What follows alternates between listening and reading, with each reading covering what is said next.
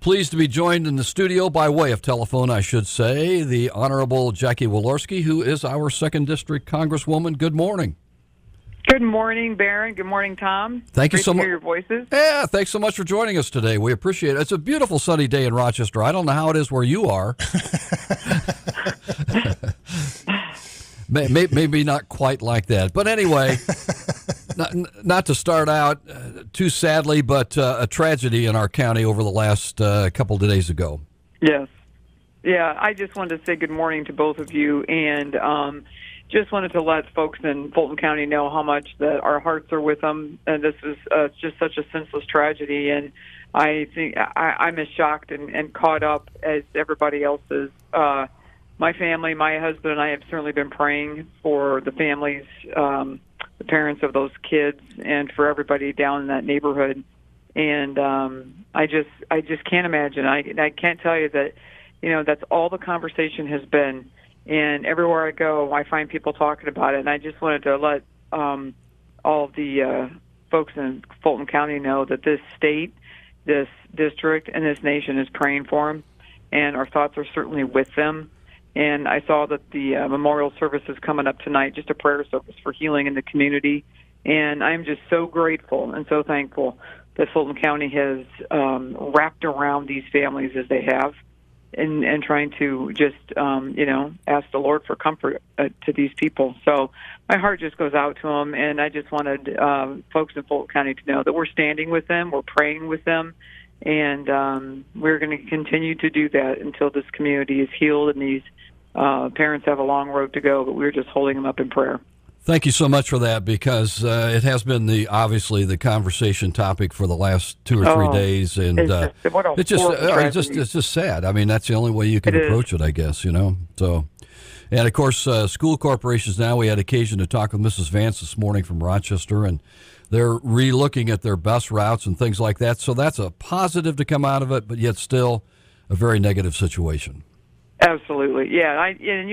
There's just no words to talk about anybody understanding what those families are going through. And so at times like that, I'm just grateful that we can, take it to a much higher power and pray and just believe that the Lord is going to comfort them and, get them through these days.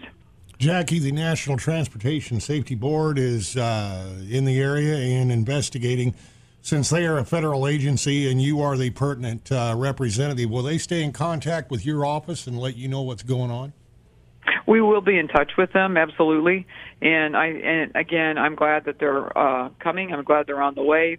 There's a lot of unanswered questions, and I think that it's in times like that when you bring in experts, you wait and see what they fact find, and then go from there. But I'm very grateful that they're actually going to come up and start putting facts together. But we will be in communication with them. Yes.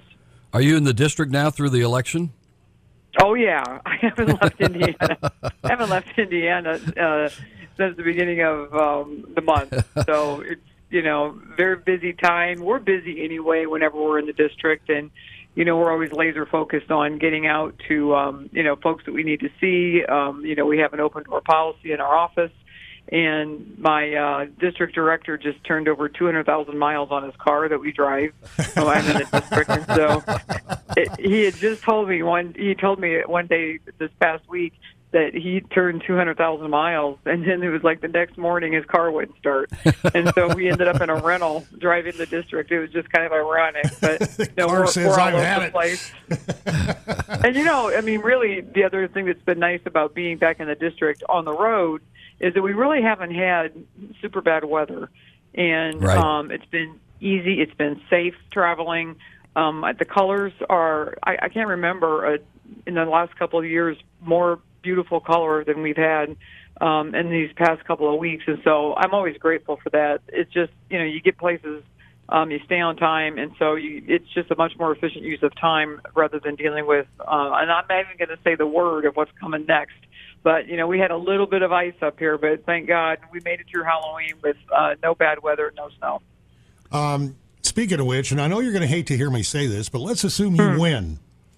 And You have built up some seniority in Congress, have you not? And would your district be able to look at a Jackie Walorski that sits at the head of committees? Does that still work on seniority? And what are your thoughts? Because what a lot of people forget is you're going to be electing new leadership in your party in the House, are you not? Sure. But you know what, Barron? I mean, my thoughts are not there. I have no idea what happens with the House. I have no idea the outcome of this election, nor does anybody else. It's just a very it's just a very tight year, and I'm pretty focused. I'm laser focused on just doing the kinds of things that I do in fighting for people and fighting for Hoosiers, and grateful to be in the district. We've had unbelievable amount of just great meetings on things that have come out of Congress just in the past couple of months. For example, yesterday I had a lady in my office who was kind of like built a niche around helping folks bridge poverty and getting them into jobs and being there as a support and wanting to network and wanting to partner. And then the next person that came in my office was a police officer who is involved in drug enforcement, narcotics division, those kinds of things. And he was looking for additional doors and additional ways they can continue to work on this fight against opioids. And the president had just signed the bill last week that had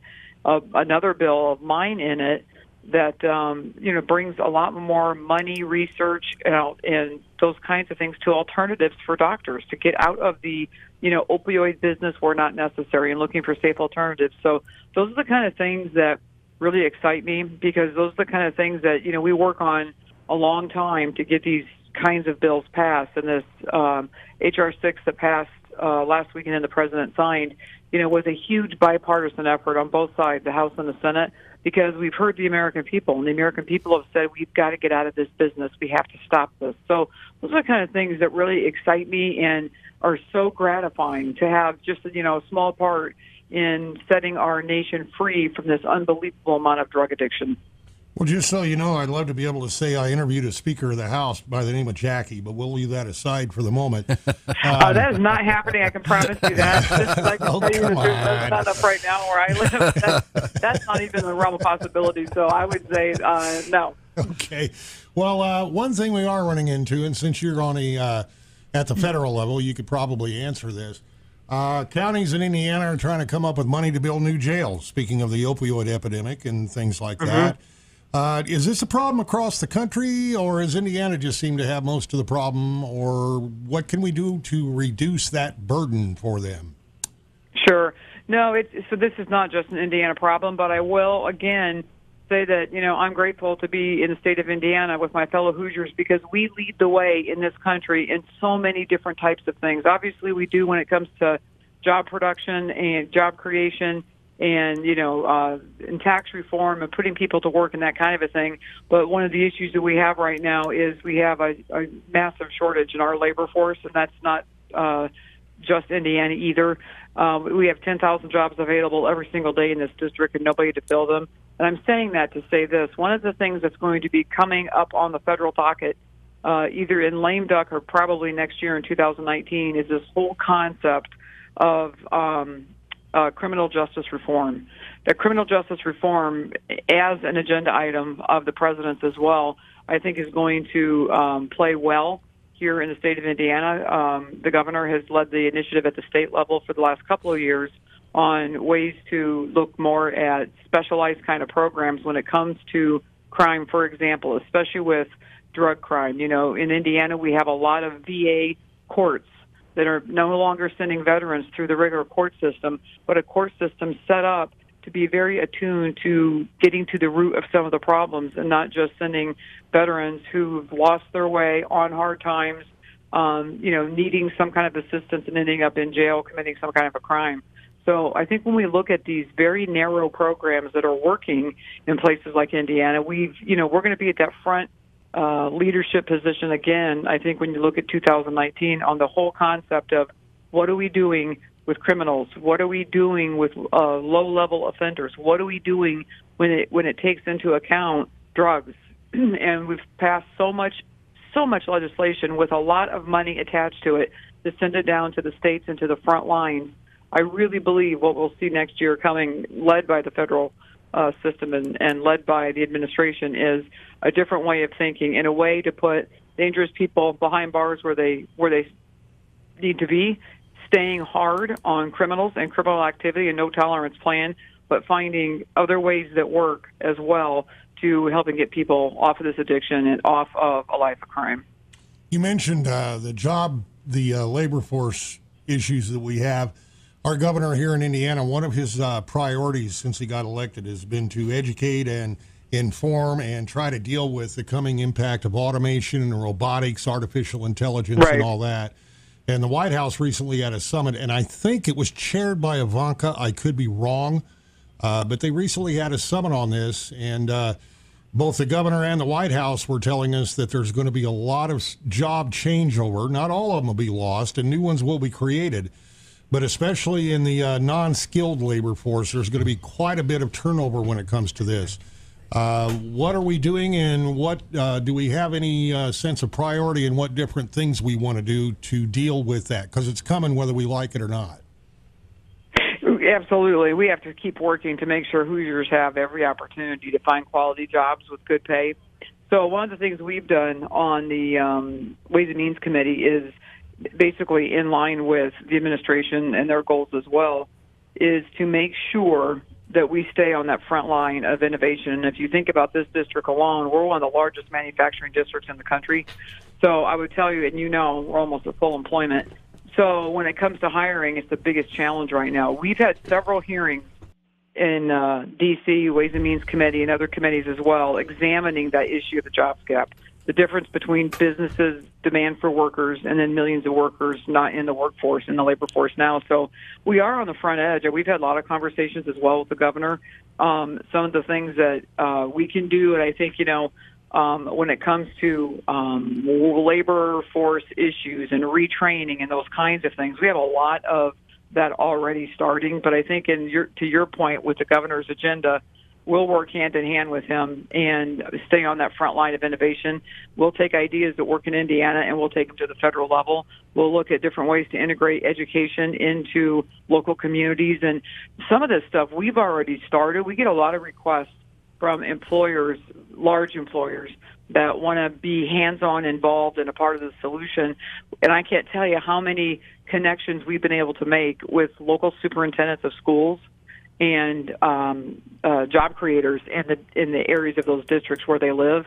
A lot of partnerships are now developing where the superintendent of the schools will go in, they'll bring some parents in, they'll bring the job creators in, large companies, small companies, and they have already begun partnerships here in our district where these kids then graduate directly with some kind of certification from some kind of a trade that they've been able to bring into their school, and they walk right into the labor force in those communities. So it's just been a phenomenal thing to see. We'll see that on a much bigger level, I think, when we start talking about this in bill form in 2019. But Indiana has really led the way, and we've seen many connections. And this isn't creating like 100 jobs, Barron, but it will in the future. I mean, as this becomes integrated and a commonplace thing in our schools, we'll see a lot of companies taking this into their own hands and saying, we're just going to raise up and train up workers, and they are, and it's working here in our district. 2nd District Congresswoman Jackie Walorski is our guest this morning on WROI, and we don't want to belabor the interview, but at the same time, I did want to ask you about the campaign, because it seems like, from listening to ads, from watching ads, from talking with people, the two main topics are immigration and health care. Would you agree with that? Would you disagree with that? What do you think? You know what? I think that, I mean, issues have come from all over the place, and obviously they do. And this is, you know, a time when everybody should be involved and should vote and should understand that election has consequences and those kinds of things. But, you know, we've really been, we have been fighting for Hoosiers at every corner for, you know, every time that I am grateful enough to be able to say that I am the Congresswoman from the Indiana 2nd District, and we'll continue to fight for those. Everybody has needs, and they're not all the same. You know, we found just over the last, you know, couple of months, you know, the needs in our district don't go on vacation just because there's a campaign. So we spend our time so laser focused on making sure that, veterans have what they need, and, CEOs who are looking for networks and connections, we can make those, making sure that we are, all over the community, and we have been, fighting for jobs, fighting for, ways for every single Hoosier to be able to connect to the American dream. And, one of the things that we find out during this period of time is that, folks do have their ears on, and they are listening. And I am grateful for that, because I think that, an issue to one person may be different than an issue to another person. And we've made it our commitment. I mean, it's my passion, Tom, to make sure that whatever that issue is, that it doesn't get lumped into something else, but that we take care of every individual Hoosier, and we really make sure that we do, and that we connect them to solutions. They can't wait till the election's over to have somebody help them. We're helping them now, and we're laser focused on that. And elections have consequences; they are what they are. But at the end, my commitment is, absolutely fixing every problem that we are encountered with. And we're not. You can't do 100%. You can't fix everybody's issues. But you can be there, and you can be the one advocating and fighting for every Hoosier in this district. And that's really where we've been, what we've done, and what we'll continue to do. Another busy day for Jackie Walorski? You better believe it. I'm waiting for the sun to come up. It was a little misty this morning. I took my husband to work, and it was a little misty as I was coming back with windshield wipers, and I thought, oh, no. As always, we certainly appreciate your time. Thanks for what you do for the district, and thanks for visiting with us this morning. Oh, it's always a pleasure, Tom and Barron. Have a great weekend. And when you get by through the Rochester area, please stop in and say hello. I will. All right. Thank you so much. Absolutely. Thanks, take care. Jackie. Bye-bye. Bye-bye. Again, Indiana 2nd District Congresswoman Jackie Walorski. I thought the conversation you started was kind of different. I mean, we talk about a lot of different things. I ask her about immigration, health care, whatever. But you don't think about jobs in the future as much as we probably should, and we don't pay enough attention to it. What's it going to be like 5 years from now? What's it going to be like 10 years from now? And I think the point she was making, Indiana is trying to take a leadership position in all of that. Yeah. One of my favorite quotes is from one of my heroes, Edward R. Murrow. He says, difficulty is the excuse that the future never accepts. And I think it's true. And the governor is saying that by the middle of the century, in fact, within the next couple of decades, he's putting it at 47%, the number of jobs that currently exist. This White House summit, I believe they said that it could be as low as 8 years before we get to that point. I don't think it's going to happen that fast. But automation and artificial intelligence and robotics are going to completely change us. Well, yes, you're right.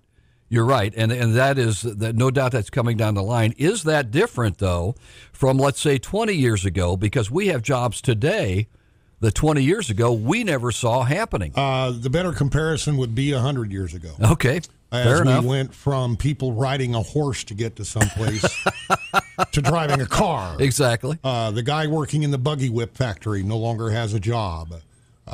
We had just discovered that those black rocks that we could pick up off the ground and dig out of it actually did something besides lay there. And you had people who were actually flying for the first time. So well, that's what I would compare it to. And telephone operators, you can go through kind of any kind of workstation like that. Basically, yeah. There's entire comedy bits by Lily Tomlin that don't get done anymore because operators don't exist anymore. But yeah, you are going to see some massive changes. And Jackie and the governor and a couple of others I could name have. We've talked to her about this before. Sure. It's not like it's something unknown to her. And yeah, it's coming down the road, and it's going to completely upend a lot of suppositions that we have now. Exactly right.